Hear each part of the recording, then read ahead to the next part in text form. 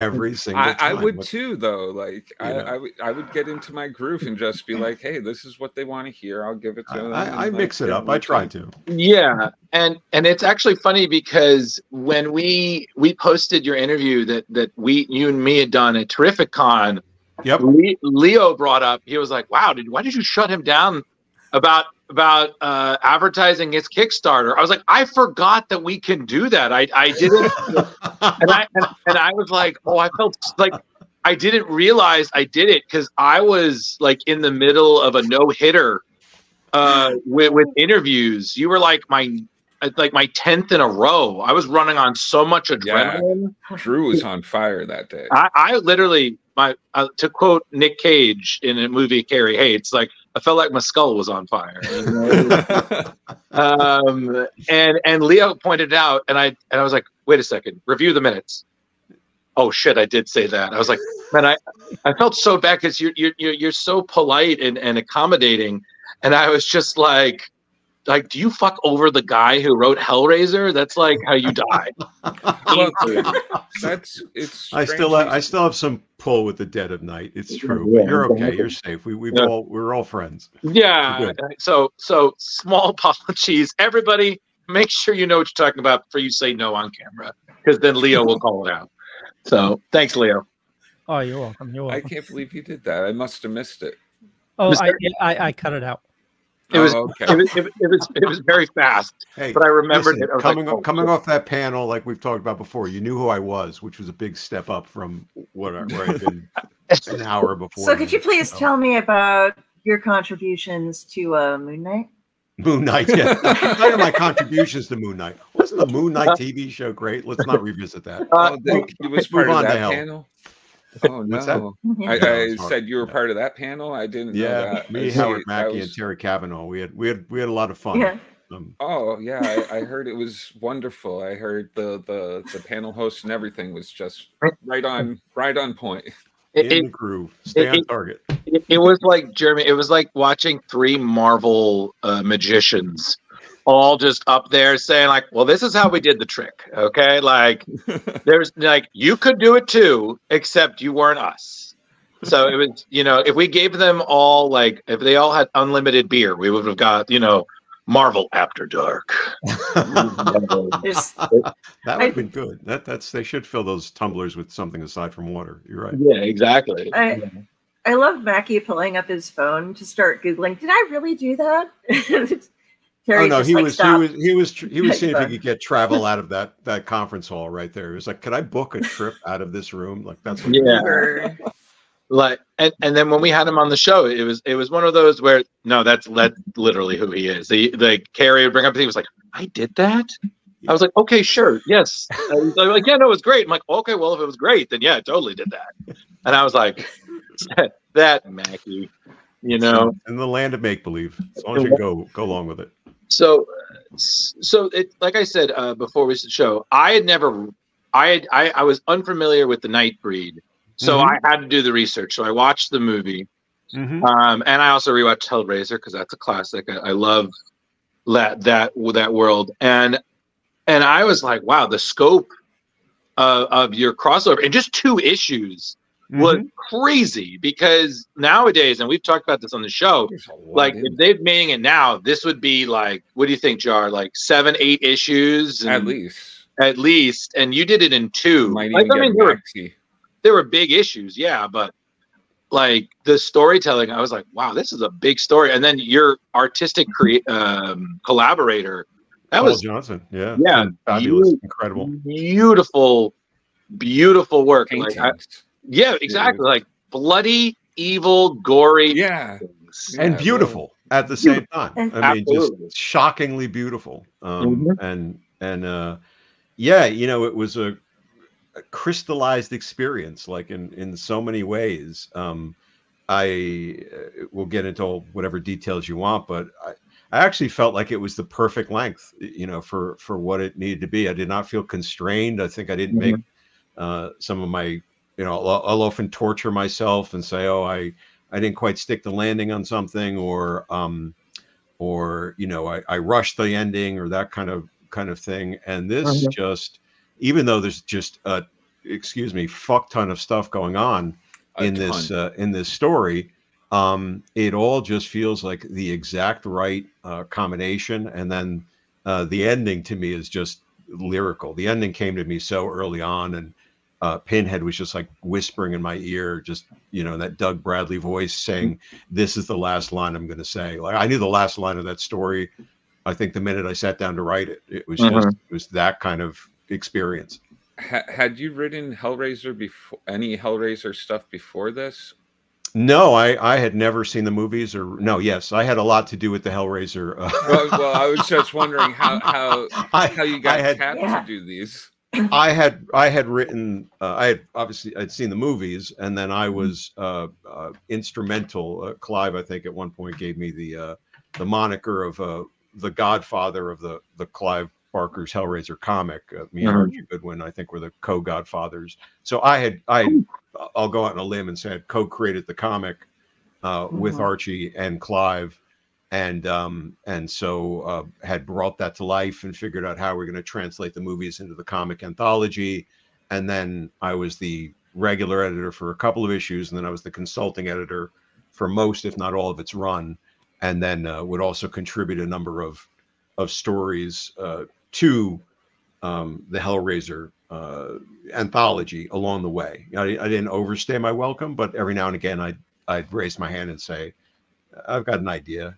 Can you just get me in without pitching it?" And most of the time they did. So so I was pretty familiar with the world, and then I had also launched the Nightbreed comic when I was an editor, and had the smarts to bring on Alan Grant and John Wagner, and Jim Bakey. So we really went A-team on the comic book adaptation, which was unusual. Usually you do comic book adaptations of movies and you're sort of like, who's available? Who's under a rock? Who's waiting in the hallway? And we went for some top tier talent and got them. And they really leaned very heavily into it. And I think made that adaptation really sing.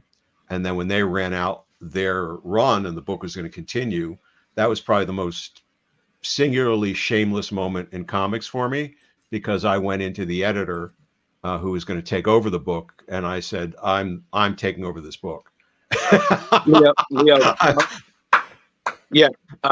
I'm sorry to interrupt, Dan. There's just this moment here. I have to tell you, being a Hellraiser fan, this moment killed me because I don't think, and I've watched enough Hellraiser to say that I'm a decent fan. Like, I know exactly where in my mind it just went off the rails, and I have very little love for the remake they did. I do like, as we coined it, the Hulu Razor. I did like that, but this moment, and I said this to Kari, I was like, this is my top 5 favorite moments. And Leo, if you can blow this up, I feel like I have to try reading this in the Doug Bradley voice, because I've never not only seen, like, I've seen Pinhead be snarky because he's that, but holy crap, I've never seen him insult somebody like this. And I died. I was like, I'm sorry. Thank you. Thank you. Seriously. Like it was the thing that I loved is that it was said, and then Alistair has that moment where he's like, wait a second, what? And then his lover's like, he just called the comment, Drew. What? I'm sorry. Read it. I'm trying to. Okay. Yours is a rectum by which the abyss itself pales in comparison. And then, is that so? Well, let me tell you something. What did he say? I think he just called you hell's biggest asshole. like I died. Like, I actually paused and took a minute to let that sink into what's left of my brain. I was just like, see, yes. That's what I mean. You can't write lines like that. They're channeled. I really feel they are. Like, when characters work and they kind of come to life for you, you're just sort of like doing this keyboard Ouija board sort of thing, and just they're telling you what they're going to say. And that was another moment I felt that just came forward so early on and so quickly. I couldn't write this book fast enough to try to keep up with what they almost all wanted to say and do. Yeah, I could not. Thank you for calling that up, though. I'm just admiring the artist. Leo's flying by it. Yeah. We reviewed the book very quickly, so this is splash speed. So if you see something, call it out, please. One other thing that I noticed that Paul did, I'm assuming by design, and like at this point it's at night, so there's some kind of blues and stuff in here, but oftentimes most of the scenes involving the Nightbreed have very warm colors, a lot of yellow and red and orange and things going over them, like right in here. Right. But in Hell, it's the cold and the blues, and even the yellow that surrounds Leviathan is somehow a cold, muted yellow. I think that was very intentional on Paul's part, because as we sort of talked about last time, because we did dive pretty deep into Hell and Hellraiser and such. You know, the conceit, you know, the thing that Clive and I arrived at, as we discussed what I had done on Hellraiser, and what we had done is we created the Hellraiser comic, and then as I got into writing Nightbreed and understanding what Nightbreed was and what was the differentiation between the two, right? His Hell was contradicting most expectations. You know, Hell is pandemonium, Hell is disorder, Hell is all those things. His Hell was discipline, right? His Hell was the extraordinary, extreme precision, of order beyond all other things. And the Nightbreed, by contrast, were disorder. I mean, that obviously comes through with a 2x4 in the story. So I think that sense of the warmth and the organic qualities of the colors when it's about the Nightbreed, and the pale precision, if you will. Paul and I didn't really ever talk about that, but it felt so right when you see it, and you guys are picking up even there in that shift right there, as you're kind of going, right as Hell kind of comes in, the color does the shift to the palette really quickly. Yeah, it's true. So just gorgeous. There was actually another thing I had is that it's actually kind of piggybacking this theme that hopefully I'm actually hoping gets picked up in horror, because it's kind of something that I thought of when reading this, is that I don't know if you saw the movie, the Predator movie, Prey, which I loved it. Yeah. And I saw somebody who was like, wow, we need to do more movies like this, where it's like horror franchises in the past. And it was like I'm not exactly, I don't remember. There was like 3 pitches, but the one that I loved was like the ancient Greeks and a puzzle box.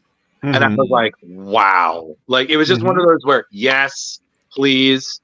Especially because, as you know, in your run, history is a big part of Hellraiser, especially because as we've seen in the other movies, that it's not just modern day, that the Cenobites have been finding converts for hundreds of years, maybe even thousands. So there's big history there. So I guess the question I had is reading this, did you ever have like a story, like you're back to writing Daredevil right now as part of the Marvel nostalgia? If they ever had an idea, would you ever how do I say this? Would you ever pitch like a lost Hellraiser story or something like that? Would like something you'd be like, oh, you know what? That's a good idea. Like your little, hi, I have an idea. I have oh yeah. I mean, I love these worlds. I mean, I enjoyed the heck out of them, no pun intended. So if there was ever an opportunity to kind of return to them, I would, I'm sure I could cook up something, not necessarily even thinking about it like as a lost Hellraiser story. It's just simply, you start to lean into that. I mean, I think Prey obviously worked, great as that predating history thing, but Prey is also just a great movie.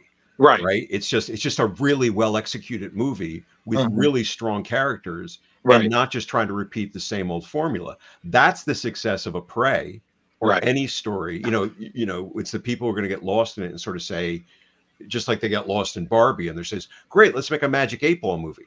It's not like saying every movie needs to be part of a franchise and we're gonna historically operate it. That could be a great movie too. I'm not saying that it couldn't be, Right. But Prey was a revelation because, wow, you just like had an extraordinarily strong leading character. They're clever. They're not just fodder. Right. And so I think that one of the things that makes this work for me, or made it work for me, you know, was this wasn't a murder by numbers thing, right? Right. It was not the Nightbreed wiping the floor with the Cenobites, and it was not the Cenobites wipe. Oh, those were looking at this axe. Somebody's getting something wiped there, but good stopping point. But you know, I love them both, right? And so I didn't have a horse in this race except to tell a good story. Right. So there was this shifting allegiances, if you will, you know, to kind of go back and forth between them. And then again, finding that moment when I realized, well, Baphomet's a god and they need a god on their side. And, you know, these things just came together in this way. And then it not being, you know, as you were going at the beginning of this, you know, not, hey, we're pals now. No, it's convenience, allegiance of convenience. Yeah. A couple panels or a couple pages up there, you don't have to go up, Leo, it's fine. When the Chatterer catches the axe in his teeth. Oh yeah. And they go over and refer to him as Niclantecuhtli, if I'm pronouncing that right. I'm not Aztecan, so giving it my best shot. But so cool. This is I'm nerding out on something, but he is one of the Aztecan gods of the dead, and one of his other names that he goes by, or another avatar of him, translates into broken face. Now, is that why he was given that name? Yeah, I mean, I was definitely. Did you do that, or did Clive do that? I wasn't sure. No, I did all the namings here. I'm going to take credit for it. And if Clive ever gets on and disputes me, then I will go with Clive. But I'm pretty sure I did this. I will always err on the side of giving Clive deference. But how do you pronounce it? I have no freaking clue. I mean, don't even know. I mean, I was such a mythology nerd and demon nerd, and you know, Kari, you were. You know, I think you posted something about like all those demonology books I was putting out. Those were like, I've had some of those since these days. Others, you know, I just keep buying new ones. I don't know why. But you know, this would be my research, my bread and butter, and so I would find these things that I had gathered up over time, and as I started to think about, now I need to create the shock troops of hell, and who's on whose side, who's on Pinhead's side, who's on the rebel side, if you will, and starting to kind of build them out. Then I wanted something more than just simply Chatterer and Butterball and that sort of thing. So who sounded like something, you know, and then doing a little bit more digging and a little bit more research, and then saying, all right, I'm not going to go on a deep dive on Aztec religions here, but yeah, that looks like that could be that, or at least what an Aztec culture knew of that creature or thing or Cenobite at that point in time. Leo, that page right there, up a little bit, I think, but the one that had all the orange across it. The full page, buddy. The splash page. The splash page. There we go. This one is super important. They're looking into Pinhead's head to see what's going on, and we have the whole story behind Demolay and the Knights Templar and how everything ties in together in this, and it's all done. Oh God, it's an amazing story panel. The way everybody looks into it, and then just Pinhead down at the very bottom having his say, but how they could see all that in his brain. Sorry for those of you who haven't read it yet, but this is a very important thing to know about. The Knights Templar are involved in this, and Jeremy, but I'm gonna make him. But you're gonna make me? I'm gonna make you. But this is a very important page, and you really gotta check it out. And he did so well with his art. Oh my God. I rarely that was just geek out on my my work. I rarely have read it. This one is one of the few I've reread, and you guys are doing me a treat because I do love these lines. Truth like the divine can be exquisite in its hurt. I can't write that. That's just like a channeled moment. But what I think is interesting about Paul as an artist here too is he evokes Doug's face or Pinhead's face without, mimicking it, right? Sometimes the danger, I think, of movie adaptations again is there is that, that attempt to sort of capture an actor's likeness, and then it has that very stilted quality that a lot of film, TV adaptations of things have, and yet this feels so of the character and of Doug without it being it at the same time. It's very much its own thing. Yeah, really, really terrific artist. And one more thing that I like to point out, and then I'm going to shut up because I feel like I want to give Jeremy and Leo a chance to talk. They're on the show too. Yeah, they're yeah. I also love the idea that that the Cenobites have an armory, like they have somebody the weapons. And I was just thinking, I was like, you know what? It was kind of like when you have a part of history filled in that you're like, you know what? We kind of took that for granted, but that was explained, and I was like, this is a good answer. Like you wouldn't think you're like, yo, where did all those chains come from? Like, if they had a weapon, where would they come from? Like, that's not just magic. Like, someone made that shit. Like, so I'm just thinking to myself, like, reading, like, we just passed it, and I was just like, yeah, they would have an armory, and they would totally have an armorer. So, right. And I just find it great how civilized hell is. It's very civilized. There's so many rules and regulations, and everything's very tight knit. Like Pinhead keeps a tight ship. He runs a tight ship.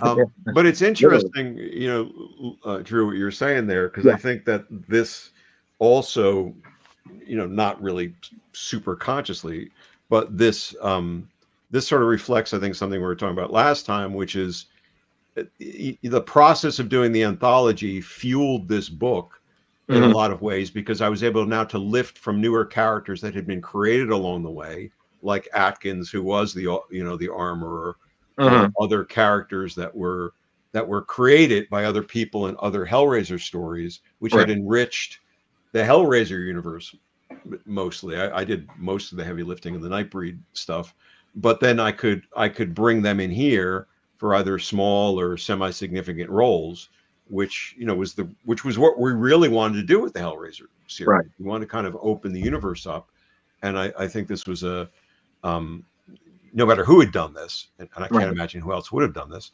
but that's the tribute to the world that we were building, because Clive let us. Right. And the last thing I will say is I also enjoyed that this book really I felt restored the somewhat neutrality of the Cenobites, because in the first two movies, you have that famous line, like angels to some, demons to others. There's that kind of ambiguity that then, like, around, I'd say, the third movie, we just went, they're evil. It's just evil.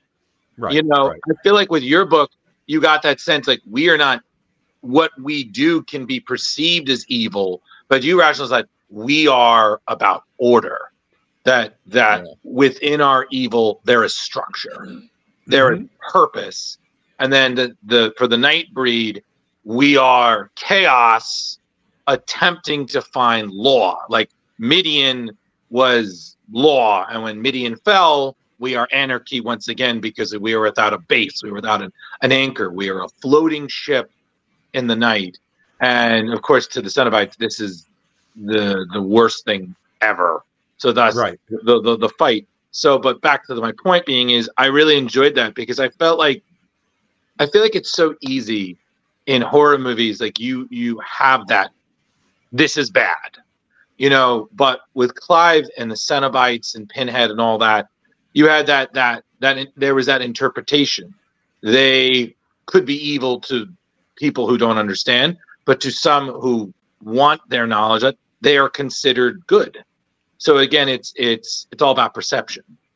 You know, that clues back into the the initial promise of the first movie, which certainly has some flaws to it, but I mean is by in a way an amazingly original vision, and the thing that always stuck with me from that was, and I don't remember the specific line, but I mean essentially we are agents of experience, right? We are here to bring you an experience, right?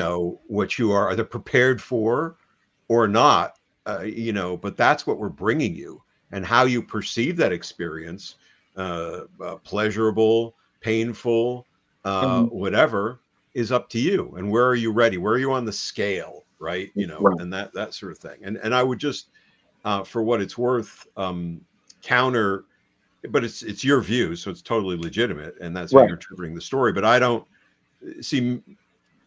think the Midian was order and structure so much as just, we just want to live, right? The Nightbreed just want to live, and that's sort of the organic. They're a commune. They're a bunch of hippies. They're a bunch of monstery hippies, and Archie Goodwin was the I believe I said this last time. Was the one who had the epiphany about what's that, Jeremy? I was saying you even had what's her name sitting there strumming the guitar. Yeah, exactly. Yeah, dude, yeah. Stuff. But he's the one who sort of like said they're the X-Men, right? They've got extraordinary powers, and they just kind of want to live. They just want their equal due, and instead they're being persecuted and prosecuted and everything else. And so that to me was the gold ticket early on of like, how do we approach this as an ongoing book? Right. And so they just want to live, strum their guitar, avoid eating human meat, and just get on. That's one of the best. Okay. For all of this, I grant you the breaking the law and eating just this once. Just once. Just once. He didn't even hesitate. He went right in.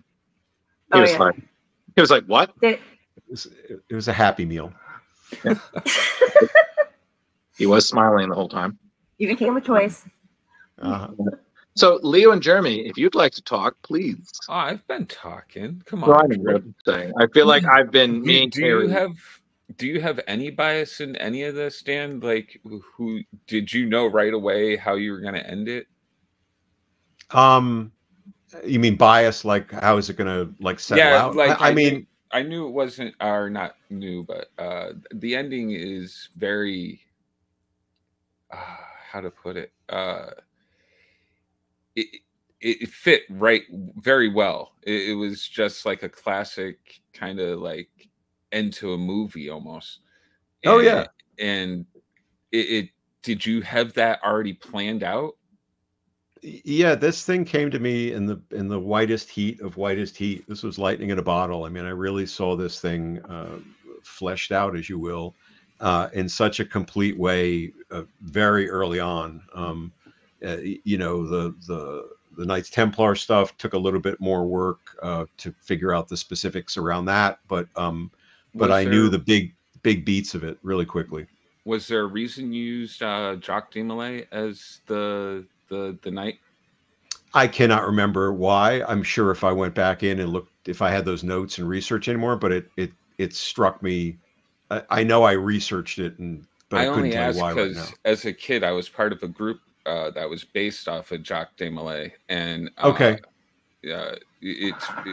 as soon as I saw it, I was like, "Oh, okay, now I can connect something here." I don't know about these guys with these pins and these weird, moon face people, but Dan, I'm sitting there. I'm like, he seems like such a refined gentleman. What has he got me reading here? It gets more and more twisted. But really my bias was really, again, just to tell a good story. I mean, I knew that I wasn't going to kill Pinhead. I wasn't going to destroy Pinhead. Yeah.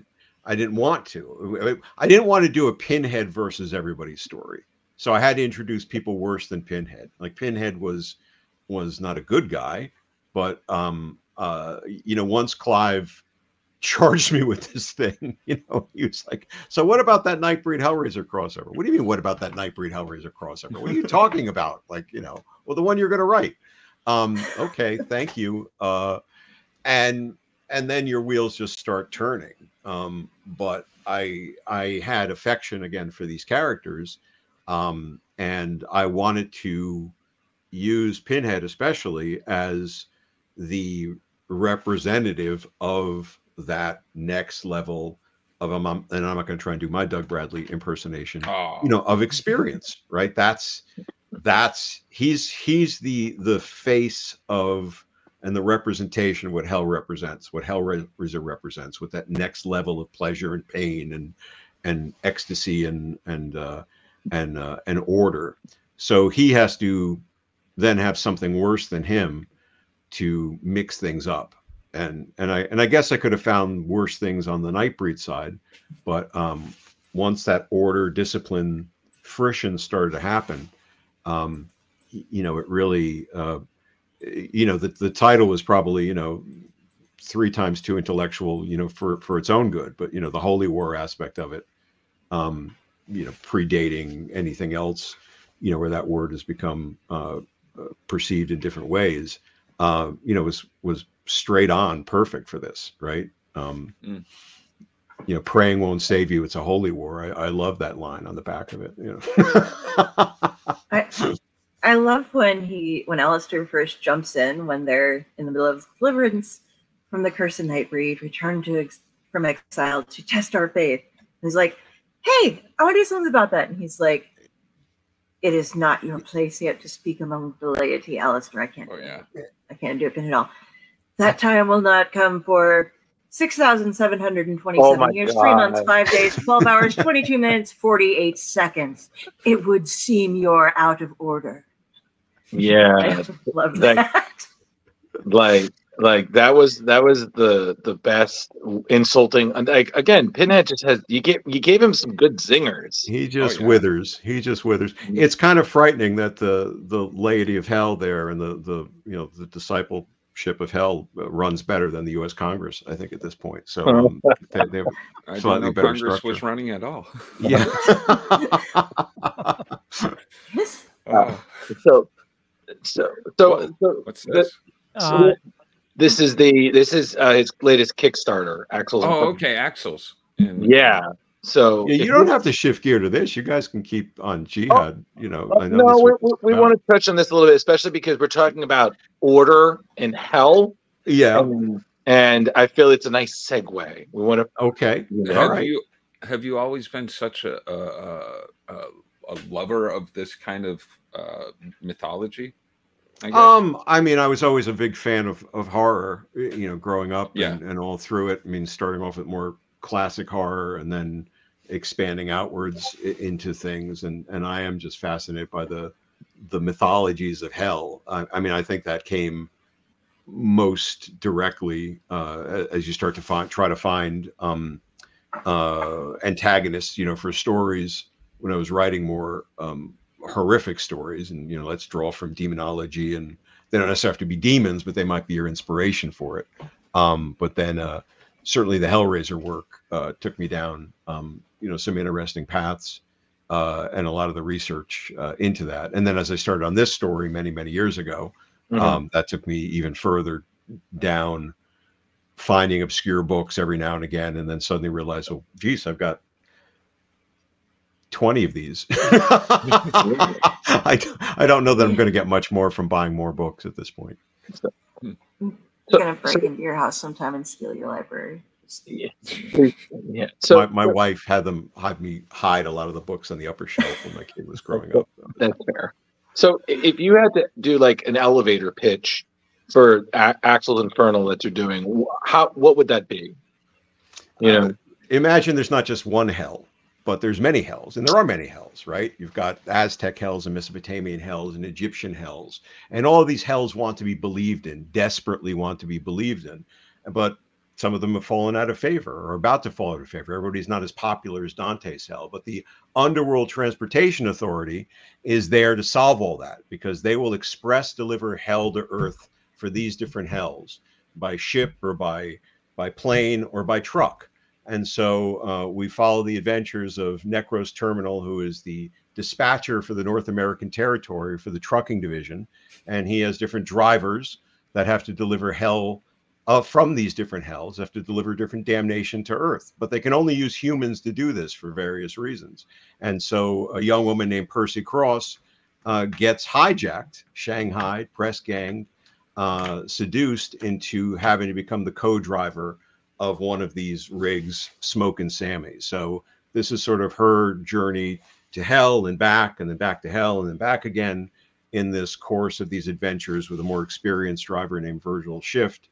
And so it's a very grindhouse, supernatural thriller, thrill ride in the spirit of a little bit Army of Darkness, a little bit Drag Me to Hell, a little bit Sam Raimi, a little bit Good Place. Not quite an elevator pitch, or maybe we're at the 20th floor at this point, but it's its own thing in that way, and I think pretty exciting. And the real hell is going through Kickstarter, but that's another thing. And it's dead sexy, dude. I wanted to play this. Hopefully you can hear it. If you can't, let me know. It's the most beautiful screensaver. No, I think the sound. We can't, but the images are beautiful, Leo. Yeah, they are. Oh, you can't hear it? No. Well, let us watch it and imagine the words. I actually loaded it into the video clips if you'd like to play it from there. You were able to grab it? Okay. Yeah. I'm all over this, does man. it all. It's ready, man. She wrangled the squirrels into a line to perform. I really like the idea that all hells are real. All hells are viable. It's kind of like... well, it's so much more interesting and rich, and then there's these ones that have been forgotten totally. And so in this world, like Dante's, Dante's like the strip, not the strip mall. It's like the mall of like hells, right? The Dante's hell, the Christian hell. Everybody's got that. They've got the most mojo. But then there's this poor little Babylonian hell that's got like 3, demons sort of begging for like a space on one of the trucks. And we've blown these stories out over many different storylines. So this is the first storyline, which will not reveal everything or every hell. Right. We just have to kind of get Percy into this. But the objective and the goal would be to then get enough sort of mojo behind it that we'd be able to tell these other stories, both bigger ones and even smaller ones. I've actually written, like small 8-page stories of just these guys making a very small delivery, here and there. So everything doesn't have to be this big overblown thing. It can just be these little wonderfully twisted vignettes. I like that.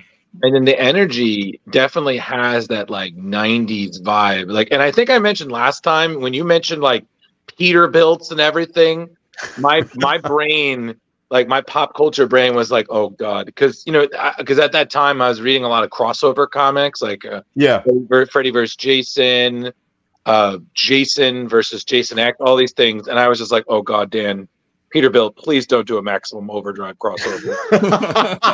That is no. I was like, that is a hell we don't need to return to. Like, I don't know that there's enough cocaine in the world to want to do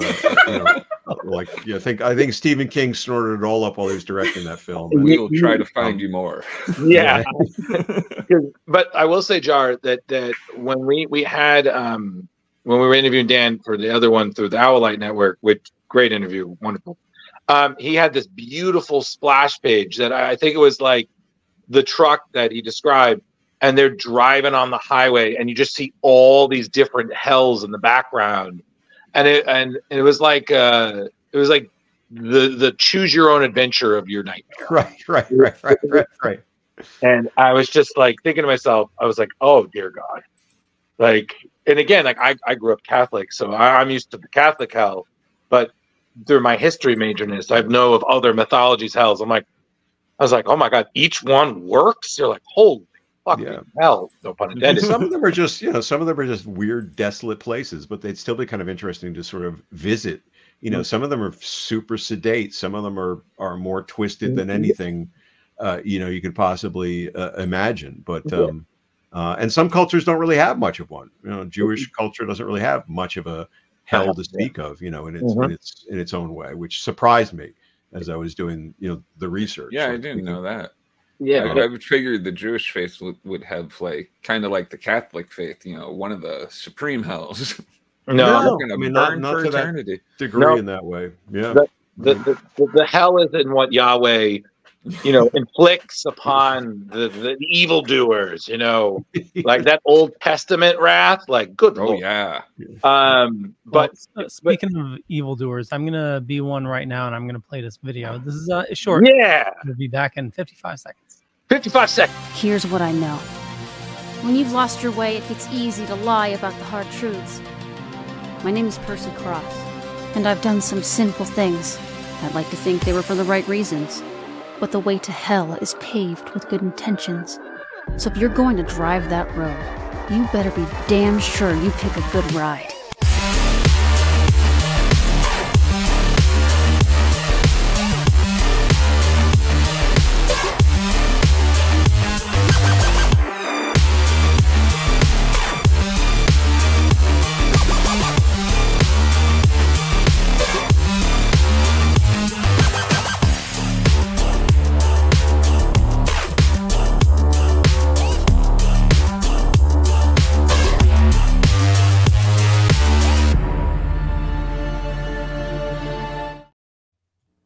And we have the link for that in show notes up above or down below, depending on where you're listening to us. If Splash Pages was like Shark Tank right now, I'd be like, shut up and take my money. Here's my money.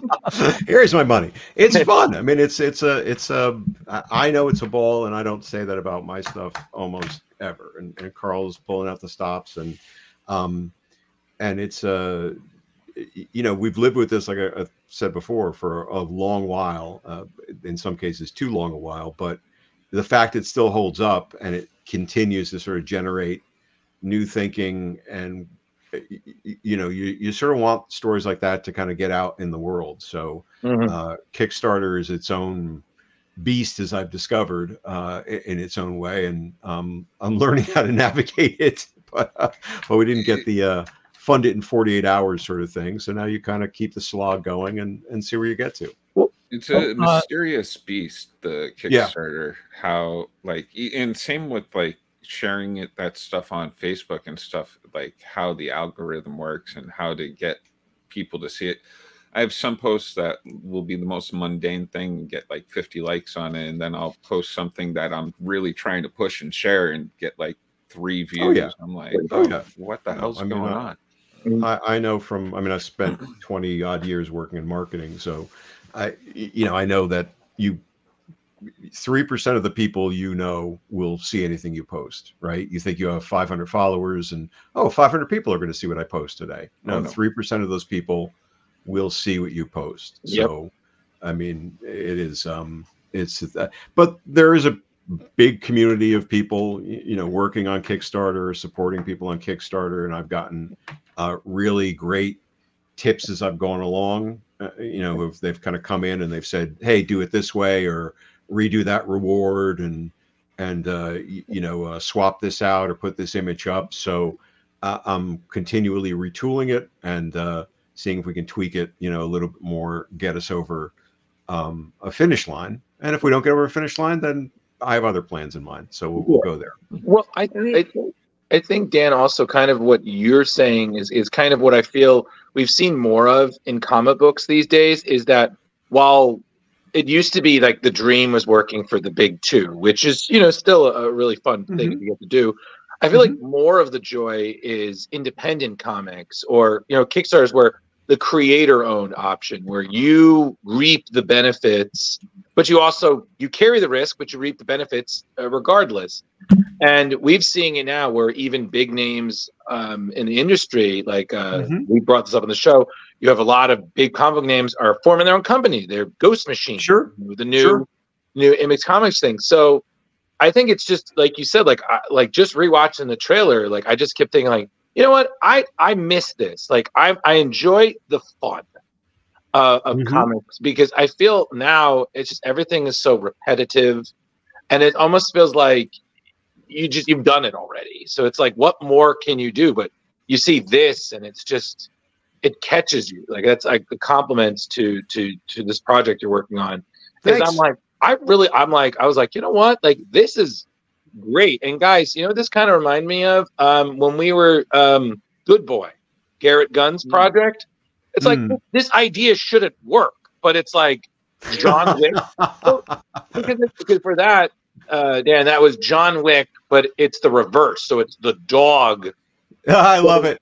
I love it. And he's an assassin. No, I'm telling you, if you get a chance, check it out. Oh, it is I definitely will. An awesome book. It's the dog is the assassin avenging his owner. That's awesome. And it's a great little cartoon. It's a cartoon, and it's awesome because it's, if you've especially watched the John Wick movies, yeah, it's a straight up homage, but in the best, most ridiculous way. So yeah, the first comic almost follows the first movie. Yeah, like straight through. But my point of that is just, it's that fun where I'm not just like, oh, they're trying to be the next Frank Miller. They're trying to be the next one. I was like, no, they're just having a ball with a baller story, and it's just great. And it's like, good Godspeed. Like, go. And that's what every creator wants to do, you know, in their own way, and have a good time telling a story and sharing a story. And certainly there are tons of tools out there now where you can do it in different ways. You know, you just put it out on your own. You could just invest a certain thing and just print it without even doing the Kickstarter thing or the crowdfunding thing at all. Certainly any printing option allows you to produce a book that doesn't look like it's some mimeograph thing or off the back of a vanity press. It's going to look just as good as anything else. But it is work, right? There is that additional work, and I totally appreciate and respect the idea of just wanting to do the work. Sometimes I just want to tell the story, want to create the story. I'd like somebody else to pick up on this other stuff, but in this instance, made the decision, with Carl Waller, my partner on this. We talked about, should we take it to publishers? Should we do this? Should we do that? And, various things led us to this decision to try it out this way, and learning things along the way. So that's what you do. So what's been one of the biggest challenges to overcome right now with Kickstarter? Their design thing is pretty awful. I mean, laying the page out is surprisingly, I found kludgy. I know digital software pretty well. I don't know if there's any type of software it's not digital. It's like saying something super exciting, but it's really kludgy. So even going in and updating things and putting in rewards and doing that feels like a slog. I expected something a lot more elegant in terms of being able to kind of get stuff in and out. Ton of spam, which I wasn't expecting. Navigating through a ton of I can help you sell everything. Exactly. Which is hysterical. And it's just the thing of staying on top of it. It's like turning the crank and putting out new posts and reminding people, and it could easily be a full-time job, but it cannot be my full-time job. I have to juggle that with other things. And then there's that, I think, like we get into the therapy, session part of our program for a second, there's that weird existential, nonsensical dread of like, well, why isn't it funded yet? I'm quote unquote, I have some name value. Why didn't it kick in right away? And this reason and that reason, not that I should be given, some magic wand, on my shoulder, but I was maybe I psyched myself out because I did a lot of pre-work on this with a lot of professionals who I respect, and I had them look at it and vet it, look at the page and look at what we were asking, and is it laid out the right way? Is it saying the right things? Are we asking the right amount of money? And they were like, yeah, it's going to do great. And then it's like, oh, well, and I'm hoping it still does do good, but you don't get that immediate thing. And then you're like, okay, am I doing something wrong? And I'm not. I don't think I am. Like, I think I'm doing everything I possibly can.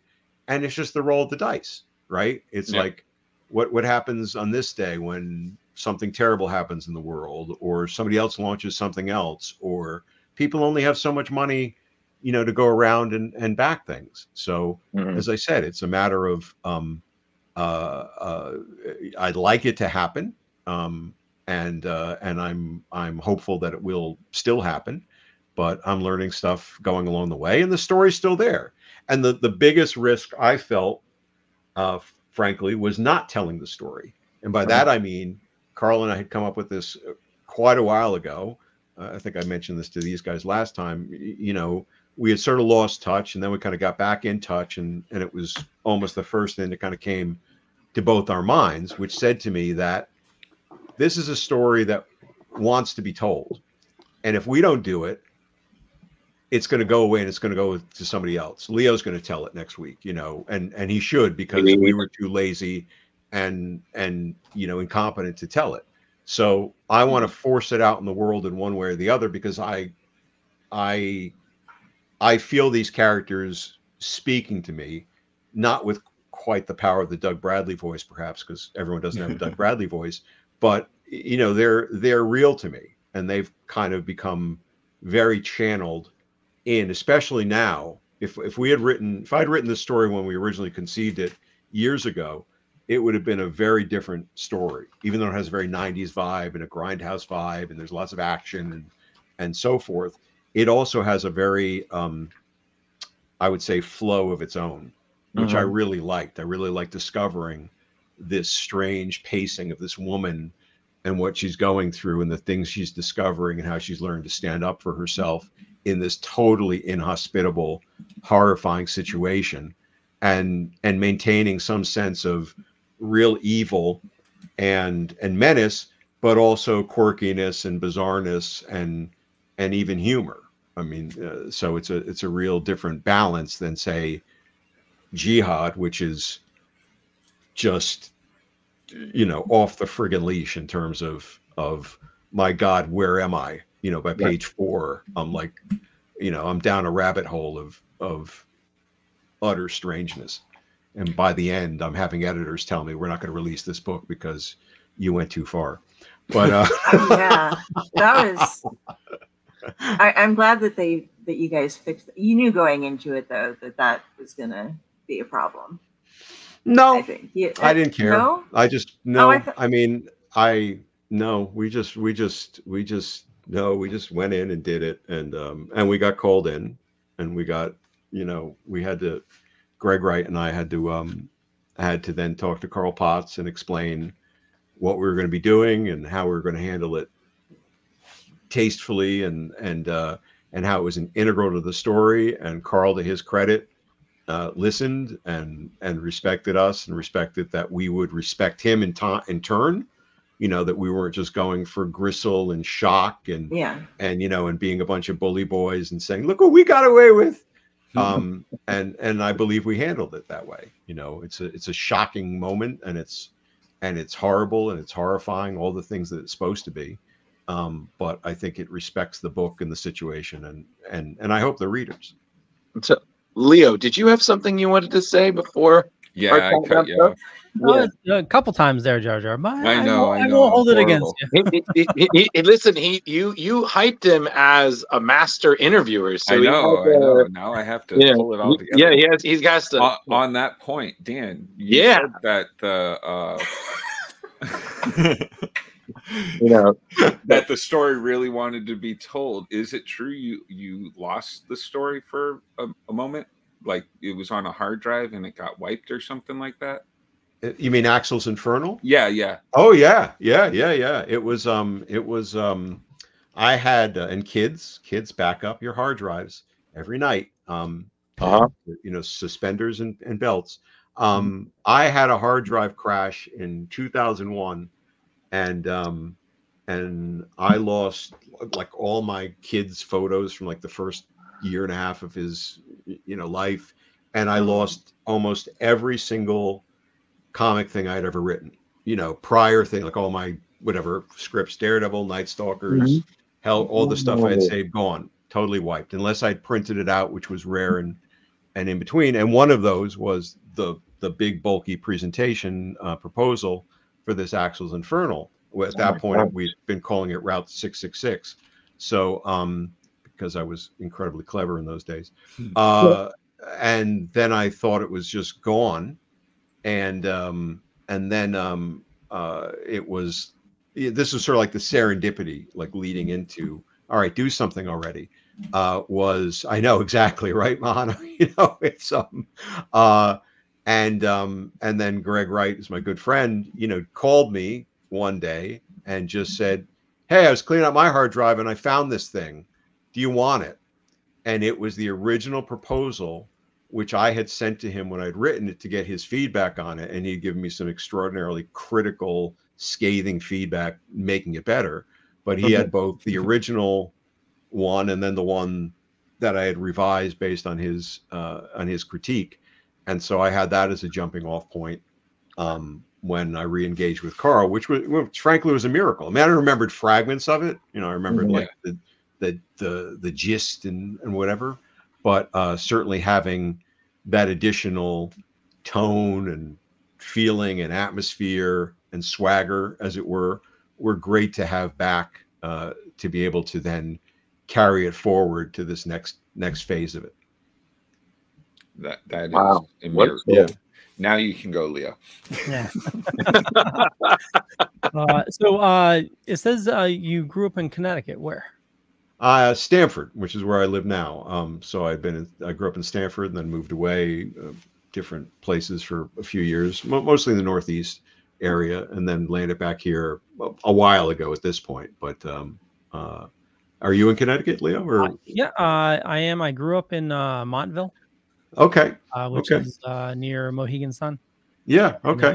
And, I'm currently near Mystic. I'm over in Groton. Oh, nice. All right. Beautiful area. Really nice. Yeah. Definitely. They do some nice Halloween stuff up there. Yeah. They do. Yeah. A lot of people give Connecticut a bad rap, but I like it. Just the drivers.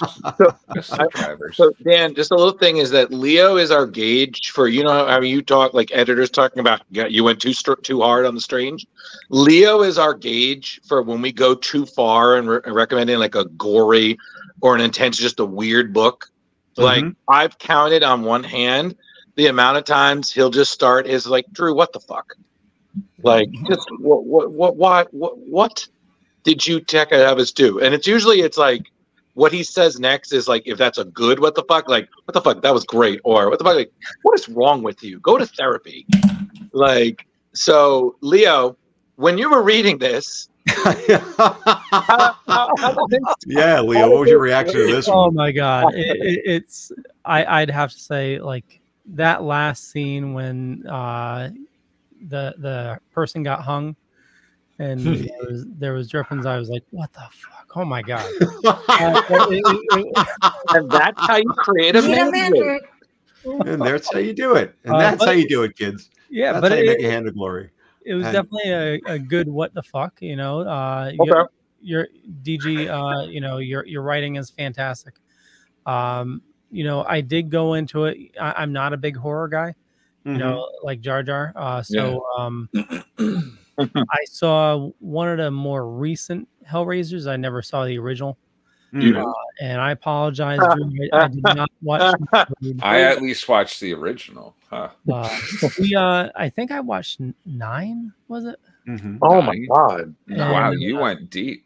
Yeah. It goes on forever. It goes on like more than Leprechaun, I think. I don't really. Yeah. Do they go to space? Yes, actually, they do. Actually. They do. Shit. Yes, and they went to space before Leprechaun, so suck it. Oh wow. Yeah. And there wasn't any giant leprechaun, but there was a laser. So they did laser in space. So, but yeah, they went to space, man. That was before Jason ever went or Leprechaun. So trailblazers. Hellraiser did it first. Yeah, Hellblazer. Boom. God, I gotta stop creating these puns. I think Leo, it's no. Go ahead, please. Oh no, go for it. Go for it. No, it's fine. No, I was just going to say, it's really easy, and I've made the mistake, not in this context, I don't think, but I mean, I think when you introduce really, I think I did it more in like book called Night Stalkers, which was like a horror book in the Marvel universe. But yeah, Kari knows. I think it's really easy to introduce weird elements, right? Like Hands of Glory and people hanging themselves to, or reaching up into other people and stuff, and just have it just become awfulness, right? Look how far I'm pushing it. I'm trying to kind of offend the audience. I'm trying to just show what I can get away with, or show that I read, some dark tome and, saved all the nasty bits for myself. And I think I was fortunate in being able to weave a fine line of going into this world and then keeping these characters, by and large, the most important part of it. I mean, the Nightbreed, I think, are gloriously warm characters, and I think that helps in the aspect of it, for me anyway. So maybe that made it more tolerable for you in those WTF moments. Yeah, 100%. But Dan, should you have on the show, we're going to talk about Leo's childhood, because there is definitely a horror movie waiting to be made, but we're not going to get into that because it's time to wrap up. So, so the question I have is, before you go, is that essentially, I guess, write yourself off, as in, what is the best way people can reach you, things you're working on, that kind of deal. And I don't know, anything else you want to add before, Sure. No, I mean, again, I appreciate you guys having me on. This is a personal favorite, something I've always held in high regard and was really happy to accomplish, especially since I didn't think it would be able to work. And I remember watching a podcast years ago where, sometimes you Google yourself and it comes up, and I watched this guy's horror podcast, and his basically the whole tenet was, there's no way this is going to work. He's like reading it like in real time. And then by the end of it, he's like, kidding. Wow, that really worked. So I was really pleased to kind of return to this world, with you folks. And I think, I mean, as a sign off, people can follow me on what's left of Twitter. I'm there as DG Chichester. Certainly the bit.ly/Axel's Infernal for the next couple of weeks. Please check that out if you can. There's a newsletter, storymaze.substack.com. Those are all pretty good places to kind of track me or get in touch with me.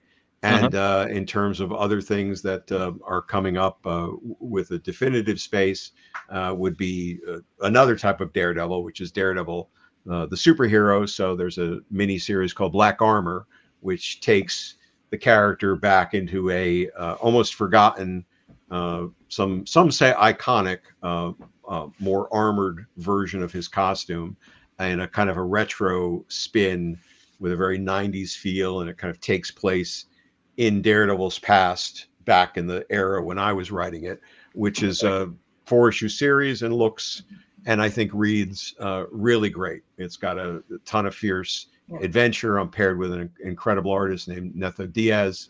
And if you liked what I was doing then, and even if you didn't, and you just like Daredevil and you want to get a real kick out of a pretty ripping adventure, I think people will find their money's worth starting on November 22nd. Do we get exactly any spoilers? A meow is exactly how I would say it. Yeah. Any spoilers for that Daredevil? Any who's our bad? There's some good Sabretooth action. There's some good Hobgoblin action. They're cool. Showing up. There's a couple of other folks we haven't revealed yet. But there's go ahead. No, cool. No, yeah. I have nothing to say. I'm just commenting like more excited. More of giving Dan money. Got it. Support friends of the show. So yes. Well, make sure you check out the Kickstarter, everybody. It looks please check it out. I'm going to be helping out. I hope everybody lots of great rewards, lots of great variants and stickers and stuff. Or just get the book. That's cool too. But as we as we're wrapping up, Dan, thank you so much. But please, no tears. That's a waste of good suffering. So yes, oh yes, you know, it's thank Jesus. you. Jesus wept, and that's it. You know, I'm done. I'm good. I'm good. Just sign off already. But before you go, we do have we do manage a fairly large horror community, so I made sure we shared it there. So awesome. You know, hopefully we'll give you some boost there. I've been sharing it in my comic group as well, trying to. Thank you, guys. I like to get the comic. Anything that I find that's worth getting made, like it's definitely worth getting made. We're stirring. We're stirring the nerds up for you, Dan. Don't worry, we got you. It's the way it happens. You know, you got to get people aware of it, and then it stands on its own merits, and I think it will. Don't worry. If you're at Terrificon next year, we're going to try to get you a line, my man, for at least 15 minutes. Well, I've had good, you know, good stretches of traffic, and then and then nothing happens, you know, and then somebody comes by and says you're Dr. Chichester, you know, that's always fun when they see the DG. And well, I want to remind everybody you can follow DG. All the information shown us up above or down below, depending on where you're watching or listening to us. And before we let you go, you know, just so I can dork out a little bit, you mentioned you've been in marketing for 30 years. Yeah, about since about 99. So, you know, not quite full, but it seems like 30 years. Yeah. Okay. I only asked. I'm in digital marketing myself, and okay. Yeah. So were you working on your own, or for a organization, or what were you doing? I work for a insurance company. Okay. And I was doing marketing technology, and they just moved me to paid ads. So okay. Yeah, okay. Yeah, fun stuff. Yeah, no, I was on staff for a long time for Ogilvy and Mather, and then TVWA, and played different creative director, writer, chief this, chief that, you know, roles across time, mostly in digital advertising. But you know, once you hit a certain point, I feel you just can do anything. So that's the way I sort of look at it. Yeah, well, you got to learn it all, you know. Yeah. You never know where you're going to get thrown, you know. No, and it actually taught me a lot of discipline. So, which certain aspects of my style and approach to things certainly needed it. So, I feel I'm much better positioned to approach things like these projects today because of that. Very cool. Well, I sent you a connect request on LinkedIn, and excellent. Yeah, excellent. I thought you were going to ask him what he collects. I was just like, oh, we're going to finally find out if Dan collects anything. Damn you! What do you scout over? You can ask that question. Leo usually asks all the guests, you know, what it is that they nerd out about, or if they collect anything. Like, oh man, over the years I've collected so many things, and you know, if I could find, every now and again I found like an old bag of, like, you know, receipts, and like you realize how much money I burned through at Toys R Us and KB Toys and stuff. And you're on the right show. Yeah. Yes. You know, I feel most of the stuff got cycled out over time. There's a ton of Looney Tunes figures that I treasured forever and a day. I still have some of these great glasses, which I cannot part way with. But you know, there's still some great old James Bond toys like up on the shelves up there. The thing is, like, my wife took over like this half of the office space, which, you know, she's certainly welcome to. So all the cool stuff is kind of like over here that I face. So there's really nothing, you know, behind me in that way. Most days nowadays, I probably geek out more at crashing drones. You know, that's sort of like I work up my stress and get rid of my stress doing that when I can. Work up the stress because I realize, oh, it's not coming back, and it's heading for that body of water, and that's, you know. DJI. Yeah. I got. Do you fly them as well? No. I've been looking at them and trying to convince the wife that we need one. And yeah, you definitely need one. You've got the roof inspections are a good way to kind of get in on it. You know, like kind of like, you know, we need to look at the roof and see if we need to get it repaired, and you know, and then we could do it for, you know, grandma or the in-laws as well. So, you know, that's a good in. Yeah, nice. Go looking for snakes. Yeah, exactly. No, you know. no, we're not doing this. We've been good the whole. Sorry, Dan. We've been good the whole show, Kari. We're not saying the S word. Sorry. Don't. Why did it have to be snakes? Well, No, well, just so he knows, the old farmhouse I grew up in had a snake infestation problem. Ah, so, all right. Yeah, all right. I was killing about a dozen snakes this summer that were in the house. So, ooh, okay. Horror story. Right. Yeah. These were like 6 foot freaking long snakes. Like real snakes, not little tiny little garter things. I mean, no, snake killer over there. And he's so nonchalant about it, Dan. He's like, oh yeah, this is my childhood and everything. I was like, Leo, this is not normal. You're talking about killing copperheads before you had your coffee. Like, right. Fuck off. Yeah. You do acclimate yourself though, right after a point. So you're like, just got to kill a bunch of snakes this morning, and then kind of move on today. Yep. Zip. That's him. So no, next time, Leo. We're already next time. Okay. That was my bad. We'll let you go, DG. Thank you so much. And like Kari said, I think if you leave studio, it should give you the link. But if you don't get it, we'll send it over to you. Okay. Yeah, I'm sure it'll do the upload thing, and I'll just leave it running, for until it says I can go away. Right. So perfect. Yeah. All right, guys. Thank you again. And this is the boxes are getting very close to being solved, which is always my cue to leave. And take it easy, and happy Halloween to everybody. Thank you. Thank you. Appreciate it. Much appreciated. Glad to have you again. It was an honor. Thank you. Yeah. And then that was a lot of fun. We almost got him out of here in an hour, and then we all had to talk to him. And then someone had to bring up fucking. Hey, Mahana. Hey, Mana. Thanks for contributing, girl, with the sad. Oh my. Thank you, Tom. All right. So yeah, we know. We're aware. We're your second con boyfriend. Like she's just. All my con boyfriends are married. I think you're forgetting that aspect. Listen, fantasy holds no limits. Okay, it is whatever you can imagine. Ooh. Boom.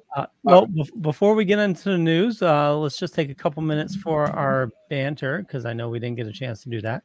Didn't say anything tonight. I know. I just want to say I'm playing Spider-Man 2. Nice. Absolutely loving it. It's amazing. Amazing Spider-Man. Get it? Get it? Play on words. Leo did it. It's very unique. You switch mid-game constantly between Miles and Peter. Oh, nice. Yeah. What big bads have you fought so far? Nobody. Actually, no. Sandman. You start off fighting Sandman. Okay. Matter of fact, that's one of the things is there's some crystal that's like linked to his psyche, and there's scattered throughout the city. So you have to fight little Sandmen, all over the place. And then Craven's team. So Craven has like some team of like killers that there was a big battle in the river. Cravens. Oh boy. Yeah. But yeah, totally recommend it. Very nice. That and Mario. So yeah, I saw your post the other day. It's the best Mario game ever. Oh my god, so friggin' awesome. Yeah, it's so animated. There's like one level where the piranha plants are singing. It's a parade.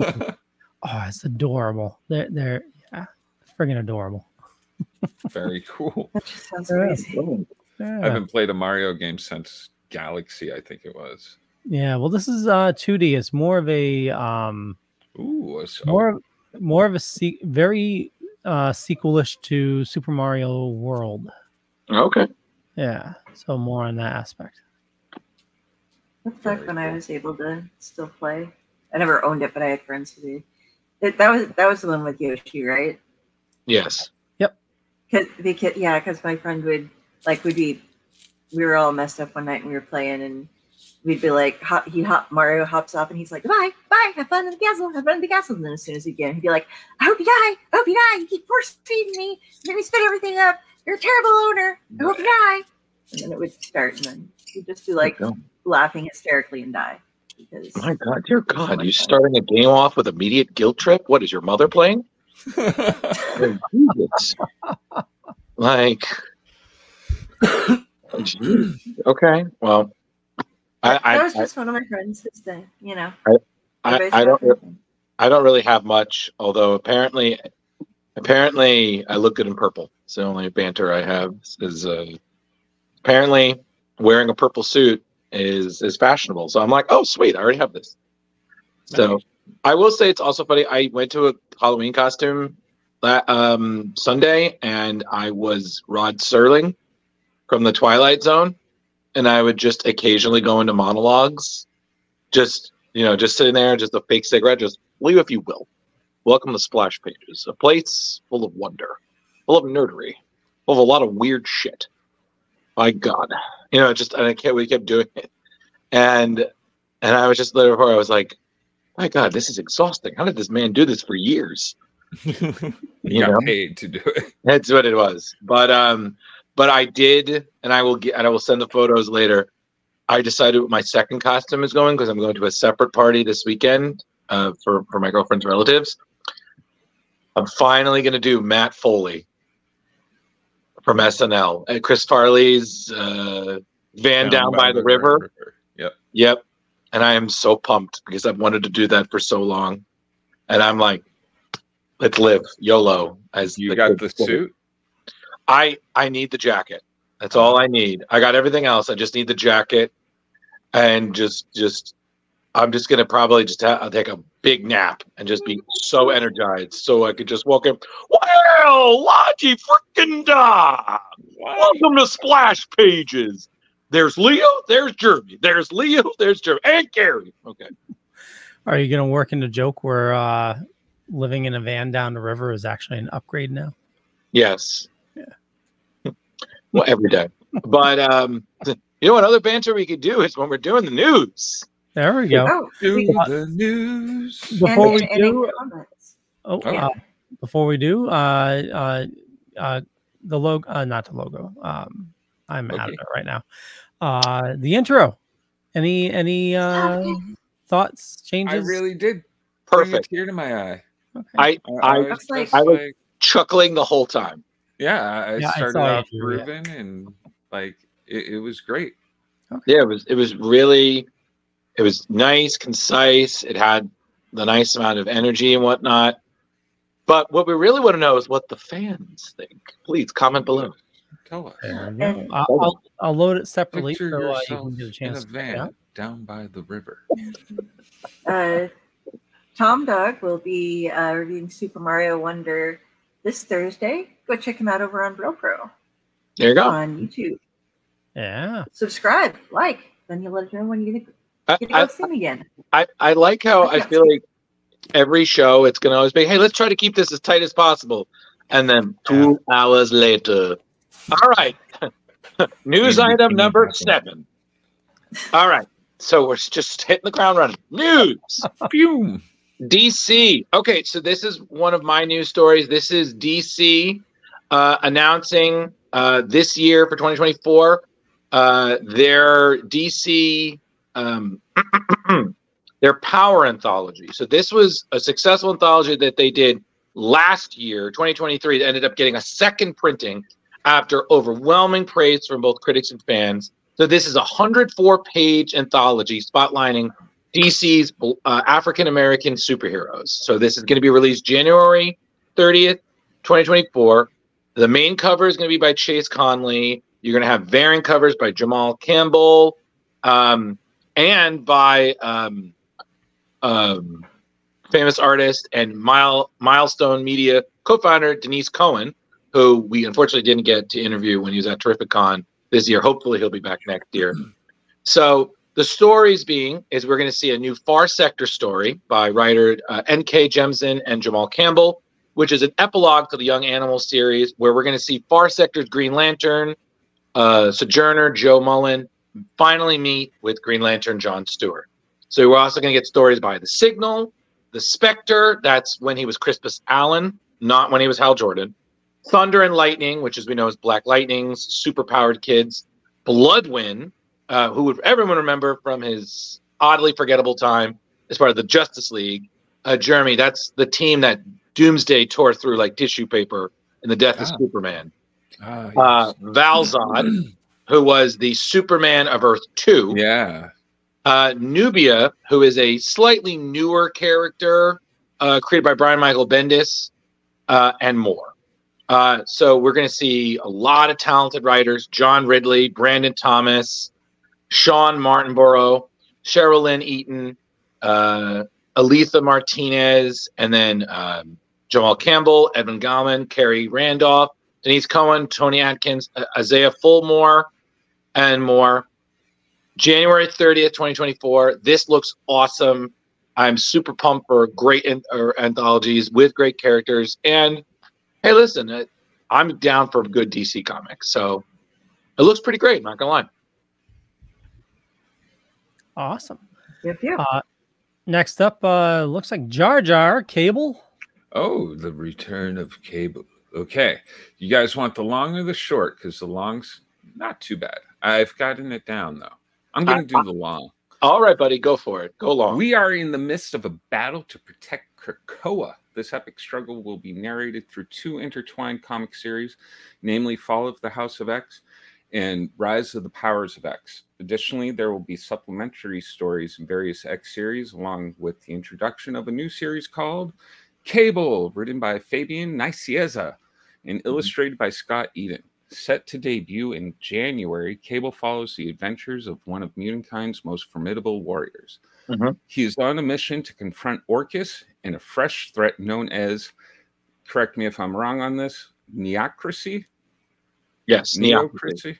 Neocracy? Yeah, let's go with that. In this critical undertaking, he'll join forces with someone he can trust, himself. The younger version of Cable is making a comeback as both versions race to prevent a disastrous future from becoming a reality. The series marks a significant return for Fabian, who is well known for his contributions to Cable's character development during the 1990s and X-Force and Cable's solo exploits, as well as the popular Cable and Deadpool series in the 2000s. Yes. Nicieza expressed his excitement, stating, "It's always a delight to write Cable and challenge him with intense physical and emotional conflicts. Given my extensive history with the character, it's also enjoyable to contribute to his storyline. The storyline emphasizes the urgency of preventing a bleak future from unfolding. The Neocracy is on the horizon, and its arrival threatens not only Mutantkind, but all of humanity as well. In addition to rescuing young Nate from Orcus, Cable must confront this looming menace and eradicate it before the Neocracy can take root.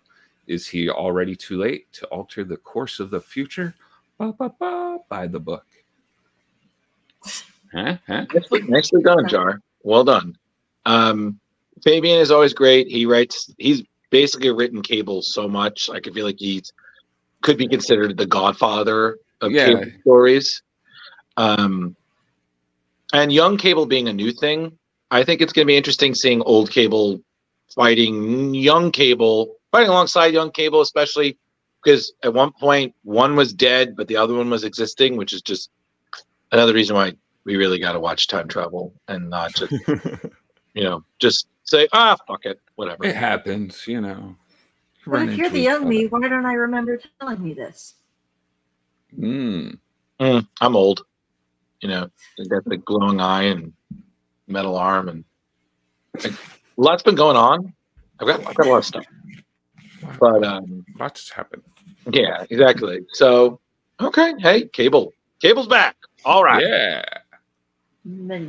It's back. People didn't go to streaming. Yep. Leo, next story, please. You and your get out. What? That was so bad. I let Jeremy say my catch line. So. Cut it out. Oh, I love it. I wonder whose story this could be. Okay, I wonder. so this one is really quick. This year on November 22nd, it will be local comic shop day. And so everybody go out to your local comic shops. There are going to be some free comics out there that you can get your hands on. And this particular cover, it's two covers that are put together, the connecting variant covers for Universal Monsters Dracula #1. It's published by Image Comics Skybound. And the cover art is by Jason Sean Alexander, who has worked on many horror projects over the years at Dark Horse, Warner Brothers, DC, Hasbro, White Wolf, and some other places. So you can try it. The interesting thing is going to be, can you get both covers at one shop, or do you need to go to multiple local comic book shops in order to get that? Because we don't know how many they're sending out. I love a good gimmick. Connecting covers gets me. Especially Kari, like this particular version of Dracula, or this story, is being written by one of our favorite writers, Mr. Something is Killing the Children. James Tynion the fourth is writing the story. And the part of Skybound is that they're tuning up a Universal products and experiences and bringing these classic characters back to life. So I don't know if this is the first one or if this is the first in a series, but you know, a well-written Dracula, I mean, there's no way it can be worse than Dracula 2000, right? Yeah, we can hope. Yeah. Hopefully, well, it says I don't think anything's that bad. It was Universal Monsters Dracula #1, so maybe there'll be a bunch of different Universal monsters. I want to go. That would be awesome. Okay. I'd be very much into that. What was that, Jojo? My favorite is Frankenstein out of the Universal monsters. I like the little Blue Lagoon, or not Blue Lagoon. Creature from the Black Lagoon. Black Lagoon, yeah. That would have been a totally different movie. Totally different movie. I've got you. I swim for you. The Blue Lagoon, everyone. Stay tuned. Next, please. Blue Lagoon. Next. Oh, this is one of mine. So, in Scarlet Witch, which unfortunately, despite a lot of critical acclaim, is winding down. So in the penultimate issue, Scarlet Witch issue 9 by Steve Orlando, Sarah Pichelli, and a bunch of the other creators, we see a day in the life of Wanda Maximoff, and somewhat of those wide adventures that, you know, this famous Avenger goes on. And in addition to fighting monsters with other mystical adventurers like Jennifer Kale and Man-Thing, and even helping her niece Luna stop a bit of what's called mystical gentrification, she is seen fighting alongside Sarah Rogers, aka the hero Crusader from Earth 9811. So for those who don't know what that is, that Earth was created by Jay Ferber and Greg Schimmel and made its debut in 1998's What If issue 114. Now that was an alternate ending of the original Secret Wars, where, unlike the original Secret Wars, where the heroes and villains who were trapped on Battleworld went home, this one imagined ones where they were unable to do so. So they stayed on that world and decided to raise families. So this that allows a new number of heroes to emerge as a new generation, and this one being Sarah, who is the daughter of X-Men's Rogue and Captain America. So wow, yeah, I was like, Captain America, huh? Yeah, I was like, wow, what a wonderful cameo, especially since we haven't seen this alternate Earth in, I believe, decades. Was the I understood. So you gotta love it when series do little cute nods like that, because they really do help keep the spirit alive for certain universes. So little fun fact there, in case anyone's reading that Scarlet Witch series. Stuff like that makes me always want to go back and get the original to be like, yeah, this is where it all first began. Yes, because you need more long boxes in that attic. Yes, yes. Yeah. I kind of always imagine one day you'd just be able to locate one like Raiders. You know, you got the light from your attic. Oh, okay, there's my Fantastic Fours. All right. So that's currently out. So if you like that, check that story out. Vibe. Next. Very nice. Would that be the staff of Jar Jar? Yes. Awesome. Yeah. Smoke 3 blunts for the god, the hemp god to which you praise. All right. He comes with rolling hands and holding hands and smoking hands. Screw that. I now have a machine.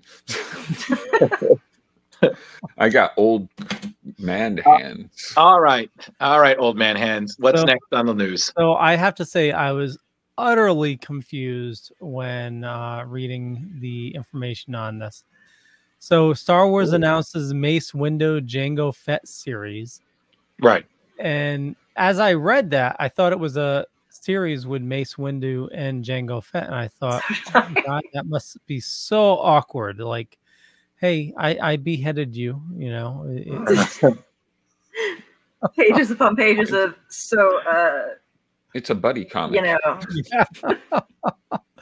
know. One had his head at cash, the other one lost an arm. Yeah. So then upon reading further, you realize the announcement of 2 completely independent series in the same universe. Actually, a bunch of different series. So Star Wars or Marvel is they're removing a series right now. Bounty Hunters is coming to a close. Yeah. So in return of removing one series, of course, they need to add half a dozen more. So Bounty Hunters is going to be a new prequel series. Okay. And it's written by Mark Bernardin. It was announced at New York Comic Con. Okay. So that name may sound familiar. He's the Kevin Smith's co-host from Fat Man Beyond. Okay. He's also written for Castle Rock, Masters Universe Revelation, Treadstone. Oh. And he was also listed as a producer for the recent Picard series. Okay. So we don't know the actual story of these yet. We just know that it's going to be a new series for Mace Windu. That's the one that Mark Bernardin is writing. Right. I hope he comes back. I hope so too. You know, I'm that dork. You know, I believe it. If you don't see them actually die, then they may still be alive. That's fair point, Jar. That's a fair point. Yeah, and then correct me if I'm wrong, Leo, but this is the second Mace Windu series, right? We had one in 2017 that was by Matthew Owens and Denise Cohen that had the subtitle Jedi of the Republic, because Mace Windu is just doesn't pop enough. We got to have a subtitle. Yeah, I can't keep up with the Star Wars series because they got way too many of them going on. Neither can I, but I will say I did hear that the Jango Fett series that's launching in March by writer Ethan Sachs does have a Lenel Yu cover, and I heard that's pretty marvelous. Yeah, we don't know who the actual artist will be, but the Lenel Yu is one of their covers was shown at New York Comic Con as well. Of course. Also listed is Thrawn Alliances is being adapted to a comic book. So the Timothy Zahn book series. And if you're unfamiliar, Timothy Zahn wrote, you must know his books. Yeah. If like, you know, it's all legacy stuff now. It's not part of the actual canon. Although they're slowly bringing bits and pieces of it into canon. Oh yeah, because we have Thrawn now in the Star Wars universe. But if you want to dig a little deeper and you don't want to read, you know, his Heir to the Empire books, so Heir to the Empire, Dark Force Rising, and Last Command, they released those in a graphic novel form in 2009. So if you wanted to pick those up before Thrawn Alliances comes out, you know, that may be beneficial for you to do. Okay. Yeah. And actually, here's the Jango Fett cover. That is really nice. Well, but nice Beskar. I mean, again, Lionel Yu. I mean, come on. Even if he's half-assing, he's still going to look good. Yeah. I He's think become one of my favorites. Like, I was going to say, I think Kari, he's become like your new Jim Lee. Kari's a collector of the artists and writers. She has like a little Pinterest in her mind. I was like, okay, I like you. You do good. Yeah. All right. Well, hey, more Star Wars. Like, we don't have enough. Yeah. Never enough. Well, never enough is what we're getting now with some facsimile editions. Kari. Oh yes, dear Lord. Oh, that's cool. It has been 40 years since the epic crossover event Marvel's Secret Wars was launched. And to celebrate, Marvel's going to go ahead and reprint them in facsimile forms down to the ads starting in January. There will also be a ton of variant covers, including foils, which we do not have here because they have not released them yet, so we don't have to look at them all. Getting foil covers? What? Oh, yeah, there's going to be foil. There's going to be variants. Everybody who can possibly get their arm in this is going to do whatever they can to get. We're going to have Frank Miller event. We're going to have everybody. Oh, God. Oh, no Frank Miller, please. No. So Secret Wars is also where we first saw Spidey in his black costume, which turned out to be, spoiler alert, Venom. And so that premiered in Amazing Spider-Man number 252. And because they just really like making events, Marvel is also going to be releasing facsimiles of it and the rest of the Amazing Spider-Man issues that followed it that year, along with the facsimiles of the Secret Wars each month. The first issue of Secret Wars is going to hit the shelves on January 3rd. Well, Spidey 252 comes out on January 31st. Oh, okay, I need to say this. I didn't know what facsimile meant until they started releasing these, and now I'm over it. It's a reprint. No, I get, but I didn't know what that meant. And now I'm like, you youngster. Yeah, now I'm like, facsimile, no. Facsimile. Yeah. Where we get fax machine from. Yeah. Hey, cool, Leo. You want to know another fact? Neck. Next. Jeez. This is also made.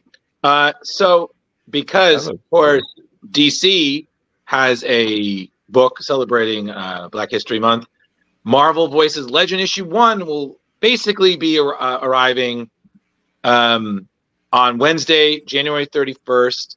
It's the latest entry in Marvel's Voice series. So you have an all-star amount of people.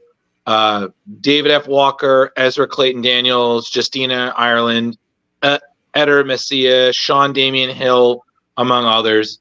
So amongst the stories you see there, we have a story about Elijah Bradley by basically in facing down the, of course, iconic villain Crossbones. He has to explore his own family legacy and remind himself of his own destiny to save the day.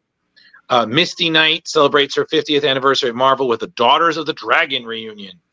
So essentially reuniting Misty Knight with Colleen Wing. And then Ezra Daniels, who, for those who don't know his work, Doom Patrol, makes his Marvel debut with a Deathlock story. So essentially, it looks like Deathlock meets RoboCop. So he's always tried doing good with his Deathlock. Now he's broken beyond repair. So in order to continue the fight, he's forced to make a game-changing decision. So they're going to reveal other stories and writers and artists at a later time. But this book is coming out January 31st, 2024. I have to say, I've read some of this. I'm not as hyped for this as I am for the DC one. That's just my 2 cents. I'm sure these stories are just as good. I don't know. I feel like I was a little bit more hyped for the DC one. I don't know. The DC one did grab my attention a lot more. Yeah. It looked like they were putting more effort into it. Yeah. Yeah. So I feel like this is continuing that thing Marvel does where we have a popular character. Cool. We're going to do the same character, but it's not. Yeah. This is Green Arrow and Hawkeye all over again. But hopefully with more that's revealed, our interest will be piqued a little bit more. So January 31st, everybody. A lot of books. Next. I'm sorry, I was muted and I was trying to say something. I was going to be a smart ass and I was going to say, hey, Drew, so you mean Marvel's making a facsimile of a character? Oh. And you know what I'm going to say to that? Get out and next. Hey, Jar Jar, you got some Spawn stuff? It's for me, yeah. A century after the iconic debut of Todd McFarlane's Spawn in Spawn #1, fans can anticipate an exciting transformation for the character in the upcoming series called Rat City, which was revealed at New York Comic Con last weekend. Building upon a storyline introduced in Spawn issue 301, this narrative introduces a fresh iteration of Spawn, symbolizing a new era in the character's legacy. This transformation is significant both in terms of the character's evolution and the comic's impressive milestone as it approaches its 350th issue and journeys towards the monumental Spawn issue 400. This latest series will introduce a brand new Spawn, yet the character will maintain a direct connection to the legendary Al Simmons. As per Image Comics, Rat City delves into the story of Peter Karn, an ex-soldier from 2092 who, unlike Al Simmons, is not dead. Peter's status as a Hellspawn emerges from a unique source, the nanites within his prosthetic legs. These nanites were influenced by Al Simmons' necroplasmic detonation in Spawn 301, with Al unaware that the repercussions of his actions would extend through space and time.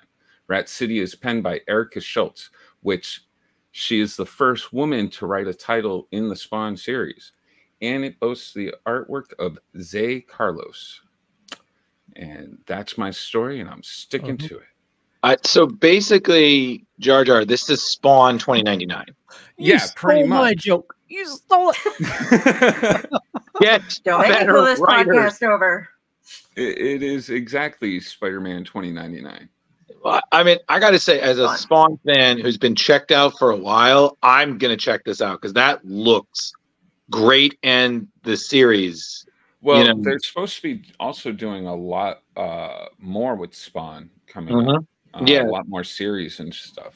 I think they just announced a Gunslinger Spawn book as well because King Spawn has been doing really well. Scorched, like a lot. Spawn has basically been a huge uptick with it. I mean, I don't know. I know people are still buying it because they're still pumping out Spawn feeds. I have not. I don't think I've picked one up since 250 was mine. Yeah, same. Like 250, 275.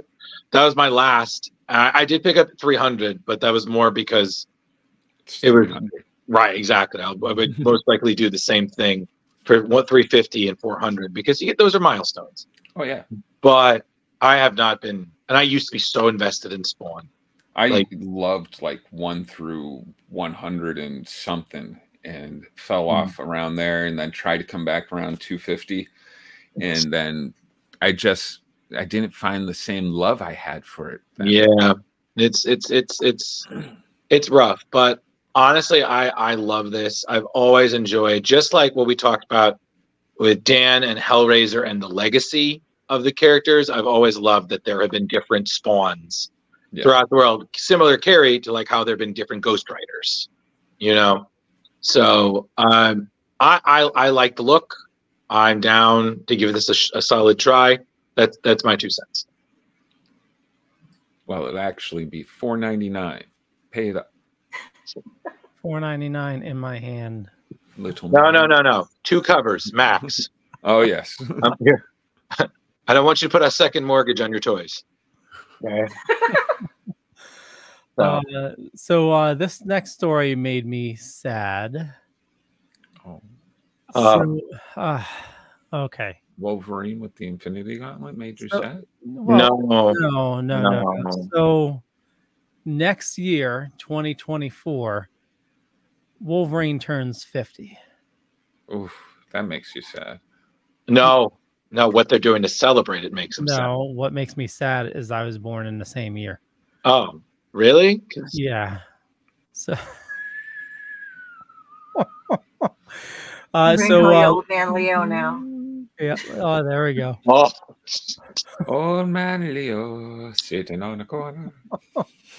Wolverine debuted in Incredible Hulk number 180 in 1974. Right. Unlike the one where everybody says it's 181. Good job, Leo. 180. It's on the last page, folks. Continuity cop, Leo Pond. Yeah. Yes. 6 years later, he started his own series, a miniseries in 1982. And for the 50th anniversary, we are going to get a shit ton of covers. I want them. Well, hold on. I actually want these. Along with the covers, I counted 15. I don't know if there's going to be more of them. They should have done 50 covers. I think that's what they might do. Okay. Well, actually, I counted like 24 issues. I'll pull it up. But anyway, along with the covers, we're going to get a special series. And I believe this is what Chris Claremont was referring to at his panel on Terrificon, where he was working on a special project. So legendary writer Chris Claremont is going to be writing with artist Jim Lee, Madripoor Nights. Right. We're going to be seeing Wolvie meet up with Captain America during World War II to rescue a young Natasha Romanoff. Right. And there's going to be special reprints as well.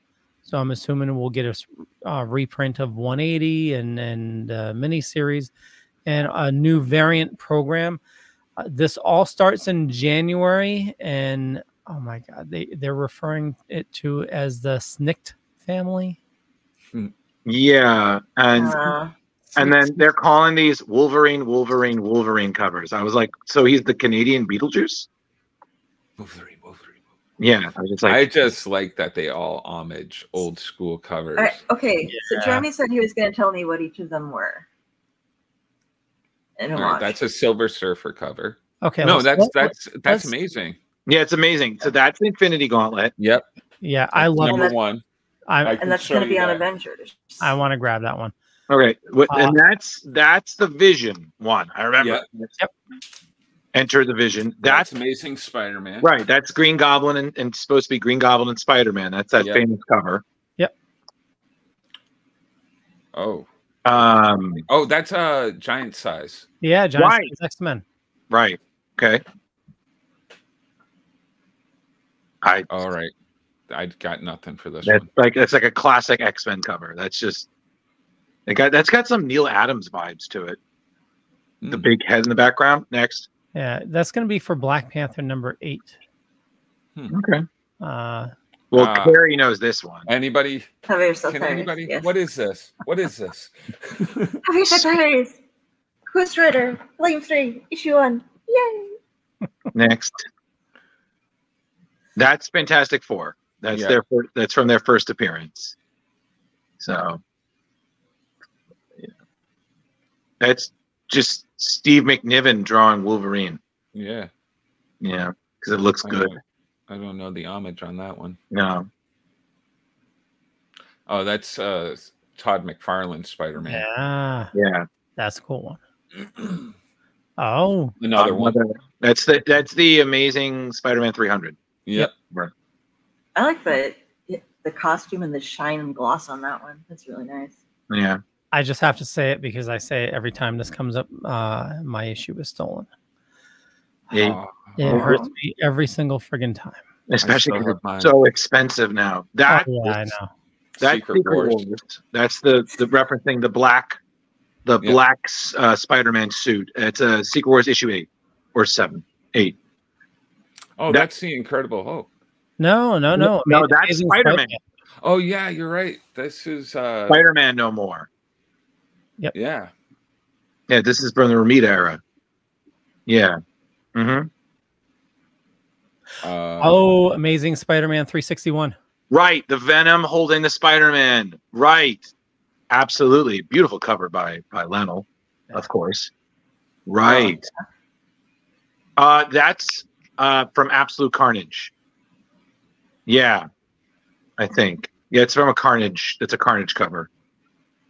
No, Carnage USA. That's what that is. I don't know what that one is, but that's a lot of Wolverine. That is a lot of Wolverines. I don't know. Looks Looks like one of the ones that had. And now the next news story. Oh, yeah. Sorry. My bad. So there are only like 2 that we didn't know exactly where they came from. Yeah. What is that? What does that quiz say? You're nerds. Winners. Issue number 8. No. But the Snicked family, no. Leo, just don't buy into it. I do appreciate how they did the homage for 300 instead of having the number in the background, having the Snicks back there. Yeah, that is cool. Yeah, listen, it's not as bad as I thought, but I'm still not supporting it. I'm probably going to get 10 of them. So hold on, I'm going to bring up the issues. It's going to be starting in January with Captain America #5, Doctor Strange 11, Miguel O'Hara, Spider-Man 2099, Venom, then Avengers, Blade, Miles Morales, Spider-Man. Yes, it's a shit ton of looks like 24. Yeah, you got sensational She-Hulk, Wolverine, and then ASM, Black Panther, Daredevil, Fantastic Four, X-Men, of course. That's the sad part, that it's not all for Wolverine. Yeah. Immortal Thor, Spider-Woman, Superior Spider-Man, and Punisher. You know what they should have done is just done, Wolverine covers. Wait. Avengers, Dead X-Men, Incredible Hulk, Spider-Boy. Yep. They should have just done a year-long event and just did Wolverine covers, Yeah, maybe do it bi-monthly too, and and do a couple variants per month. Yep. People are going to be so. Sorry. Oh no, go ahead. No, it's too much, Kari. I agree. When I started collecting comics, if I was to go and pick up Doctor Strange #4 and see all it was Wolverine, and then there wasn't Wolverine in it at all, I would be that happened to me. What the fuck is going on? I would have had no clue if I was a newer collector.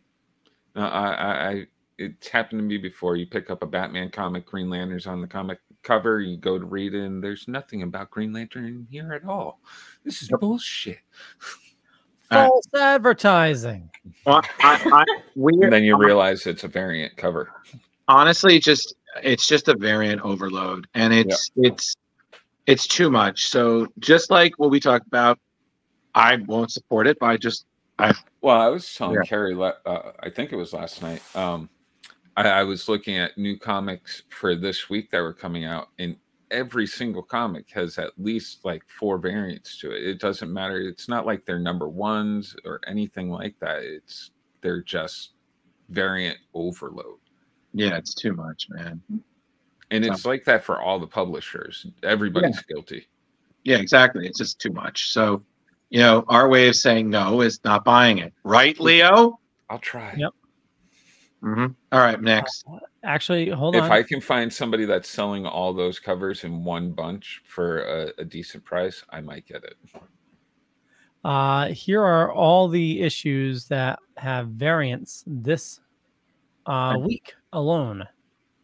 No, we didn't need to see it. Oh, God. Why? You made it a reality, buddy. Yeah. Look at that. Ooh, Detective Comics 1075. No. You do Detective and Batman? Yeah. We talked about No More Hate. I haven't picked up a Detective since New 52. Holy fuck. This is insane. Ooh, that's a cool one. Actually, yeah, it is. 58. I like when they do that negative space thing. Yeah. This is also Independence as well. Immortal Thor is getting a special variant. Oh, yeah. Okay. Okay. We'll stop. Overloaded. You're still going. That's all right. Next. This is so much fun. All right. On November 29th, X-Men Blue Origins #1 will be hitting the shelves to tell the true origins of Nightcrawler, with much Mama Mystique love involved in a one-shot written by Cy Spurrier, with art by Wilton Santos and Marcus Tu, and a cover by Francis Maniple, and a variant cover by Russell Dauterman. That's the variant. This is going to be running alongside Spurrier's Fall of X series Uncanny Spider-Man, which was released already. Issue 1 was on September 20th. So Kurt Wagner appeared first in giant-sized X-Men back in May of 1975, written by Len Wein. Wine. Wine. Okay. Well, I think so. That's and his origin has been played with by everybody who's ever written him. So far, pretty much the only agreement is that he is the son of Mystique and Azazel and is a devout Catholic. Back as far as 1981, Chris Claremont, who created Mystique, aka Raven Darkholme, and Destiny, aka Irene Adler, who guesses from the Sherlock universe as well, which had Mystique posing as Sherlock in disguise every now and then. They were supposed to be lined up to be lovers, and they were going to have Raven become a man, and together they were going to father and be the biological parents of Nightcrawler. However, the comics code authority at the time said, no, that ain't gonna happen. So we've had all these different changes, and now finally, Cy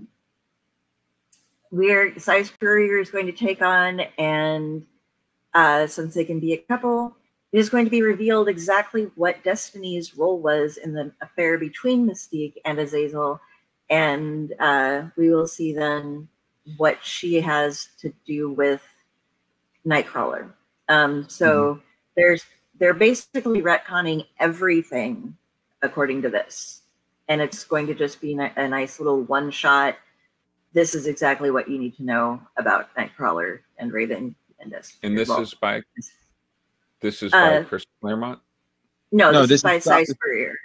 Oh, my bad. Yeah, who's been working on the character for quite a bit now, and he's doing great work with that Uncanny Spider-Man series I've been raving about with you guys. So definitely keep an eye on this, because he's talking about essentially this is going to be the definitive origin. Like, essentially, there's been a lot of twists and turns with his origin over the years. They want this to kind of be the concrete one that kind of explains it all and then establishes this is the true origin. So gotcha. So this is that setting it straight. So okay, hey, why not? Looks cool to me. One and done on both of the covers. Yeah. Oh yeah. It's interesting they had the two different artists work on it. I believe it was Marcus Toe or two. Okay, Marcus Toe did only the first couple pages, I think, and then the rest of it was done by Wilton Santos, or reverse that. But no, there's some pretty neat art on the pages there. I think it looks really beautiful. So all for it. And they only have one variant. We need to stop skipping holidays. Like, why the fuck are we talking about Valentine's Day already? Okay, but this is a great story. No, I'm with you. Why doesn't need to be discussed now? No, but when you Leo and Jeremy, I agree with you. But when you hear this pun, you're gonna like. It's called DC's "How to Lose a Guy Gardner in 10 Days." Okay. So I agree with you. It is a little much, but this is an 80-page one-shot published on Valentine's Day. A bunch of characters going on dates, successful or not. You're going to have Marguerite Savage, Dennis Hopeless, Aaron White, Brendan Hay, George Mann, Danny Lore, Alex Guerra, and others. And then you have Marguerite, Ivan Sharon, Emil Sanapo, Banadar Rivas, Ted Brand, Rio Stein, Leonardo Rodriguez. A hilarious cover by the great Amanda Connor. Variant by Ariel Diaz, Christian Ward, and then Dustin Nguyen. It's only $9.99, and I have to read the synopsis because this is killing me. Romance is rarely a simple affair. Love is almost always to follow some sort of conflict. Whether you're Plastic Man, twisting yourself into knots trying to please someone, or the Flash traveling back in time just to make a catastrophic 51st dates perfect, or even a lonely robot who just can't seem to find love unless it's mail from a computer screen, like Red Tornado, love is actually a pain in the 27 dresses. So in the grand tradition of these dating conundrums, a la rom-coms of the 90s and 2000s, we are proud to present 8 new stories about love and trying to find it in this zany world. So $9.99 per variant? Per variant. Per variant. Which one you going for, Leo? You can only choose one. If I had to choose one, I'd go with the Guy Gardner one. I'm on the Nightwing. Yeah, but is Nightwing currently with Batgirl? Like, yes, I have no idea, but I'm reading the series. all over his booty. I'm reading the series. He is with Batgirl right now. Oh, okay. But he's still on good standing with Starfire. So I was like, okay, so we made that work. So since I learned recently, and I asked you about it, his butt cheeks have been named. Which one was she touching on the cover? They have been named. What? Yeah, I was really confused on a Reddit post where they were talking all about Nightwing's butt, and apparently it's like become such a thing that somebody named each one, and they have like conversations about them as if they are like characters themselves. I know they made fun of it on Harley. Yeah, it's hilarious. Yeah, they were, part of it was joking, but part of it was just like, oh yeah, we really like so and so. Well, I can't remember. That is something I'm not going to Google for you, Kari. So. No. Okay. And I'll look it up. Oh my God, there's a whole like. There's a wormhole, or there's a hole to go down here. Jar, close the computer. I don't want you want to get infected. Oh my God! Close it, buddy. Like Nightwing's Nightwing's butt, a thick history of Dick Grayson's butt. I'm just like, what's going on? Yeah, that's what they call on the street, Thick Grayson. Thick Grayson, THCC. Yeah. All right. So while you don't go down that line, everybody, February 6th, that book is dropping. I'm going to check it. I don't know if I'm going to buy it, but I'm kind of interested to check it out because that pun is great. So that's all I'm going to say. And Guy Gardner doesn't get used enough. He really doesn't. Yeah. But he got taken out in one punch. But Leo, I think that's all the news. Kari added some other stuff. What did you add? Oh my God. What the hell? No? That was all the stuff. Yeah, don't put it up now. I mean, we can. It was all the extra Dan stuff if we were going to go over it. Oh, gotcha. Stuff for Daredevil and for Axel's Infernal if we had time. But you should have brought it up. We did. we had the time and we did it. We could. No. I know. The images, you can click the button. You're allowed to click the button. So okay, well, let's do this one because this was a really cool one. This is the one that he was talking about with all. We discussed this with him, and he had a better image of it that didn't have the Axel's Infernal part on there. But this was like the weird hellscape that the truck is like driving out of, with all sorts of images of different monsters from different hells and stuff that they're trying to get out of so they can move on and do their deliveries and things like that. But that's a sample of the artwork, and I'll give you a couple others. I feel with Dan's work, it's educational and entertainment. Agreed. It was a really good time having him on the show, and with that, and we'll give you guys a real quick one. Sneak peek of just the ink of upcoming Daredevil. This is his upcoming Daredevil armor, black armor stuff. Hey, yes. Kari, if you have some free time, you know what would be awesome? Each of those images you have, I would say share them on Hellfire, do each one as like a post, and then like a small blurb about what the image is, and then just reference his Kickstarter. And hey, DG has a Kickstarter, ends on so many days. Absolutely. Well, maybe do each one like daily. And that is a conversation we will have after the show. There we go. We'll wrap it up, Leo. We'll wrap it up. Last item I'm going to add. This just popped up today. Did you know the Marvels has a record? It's record breaking. I don't know why they. Hey, Jabo. Hey, Jabo. I'm sorry, what? They have so the Marvels is breaking a record. Okay. It's not even out. Yeah, but it's breaking a record for the shortest Marvel movie. It's clocking in. Really? Yeah, 1 hour and 45 minutes. Wow, that's still long.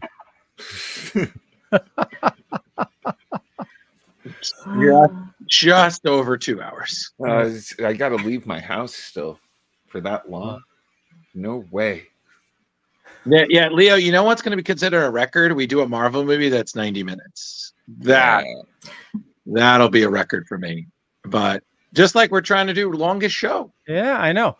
We're going to wrap things up. I want to thank everybody for watching this fine evening. You know me, just Google me. Yeah, that's it. Jar Jar. Hey, it's Jar Jar. Follow me on Facebook. I'm Jeremy Courtney. Check out Comic Book Lovers Buy, Sell, Trade, and Auction House, where you can buy, sell, and trade all of your geeky stuff. Also, check out the Education of Nancy Ann Ritter on Spotify and wherever else you can find podcasts. And are we doing a Midweek Geeks this week? No. So I won't do that.